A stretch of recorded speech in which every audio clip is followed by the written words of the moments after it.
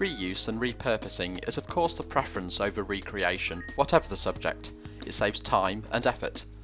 In CAD, this usually translates to importing data and working with the whole model.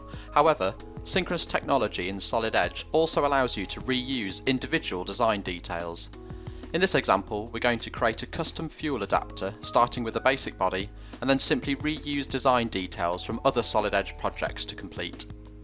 First, so that we know where our output ports are going to go, we'll quickly create a few holes. And notice how quick we can space these, no separate dimensioning tool required. Now for the barbs, and this is where we can save lots of time and effort. I know that we've created geometry like this before on another project, this blue component, so why not reuse this detail rather than waste time modelling from scratch? We simply select the detail we wish to use. The well-known Windows Fen Select saves a lot of time here. Oh, and notice that we're moving what we call the steering wheel to a specific position. This is our main control for synchronous technology, and here it'll help us locate the detail in our new part. Then simply click copy or use the Windows Ctrl+C shortcut. Back in our custom fuel adapter, we just paste it in, again using the Windows shortcut Ctrl+V if you like, and you can see our steering wheel is just where we left it, so placement becomes the simple task of snapping into place.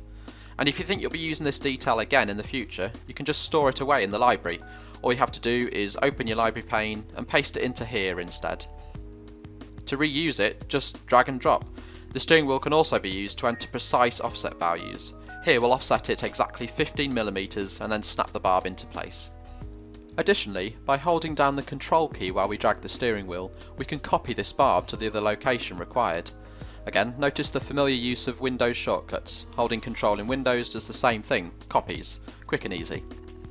Now that we have the barbs in the correct location, we need to figure out how we're going to attach the geometry to the part.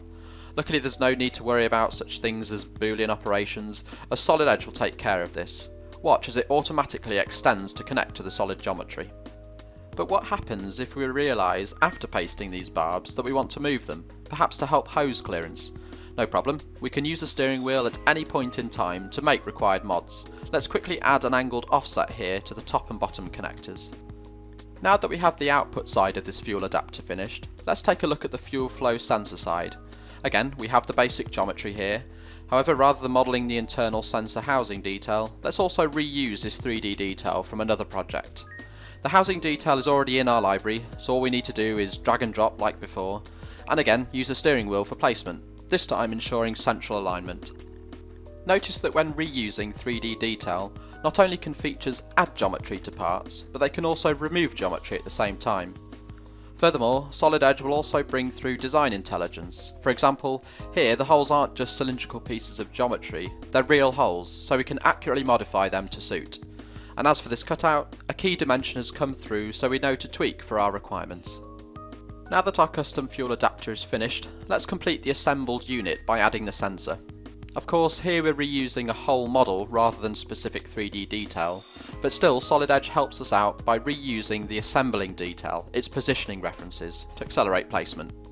In summary, we were able to precisely create our new component in just a couple of minutes, all thanks to synchronous technology in Solid Edge. It allowed us to easily reuse 3D detail from other models with just a simple copy and paste. And remember, this 3D design detail can be reused from not just Solid Edge files like we had here, but from non-Solid Edge CAD data too. Solid Edge, design better.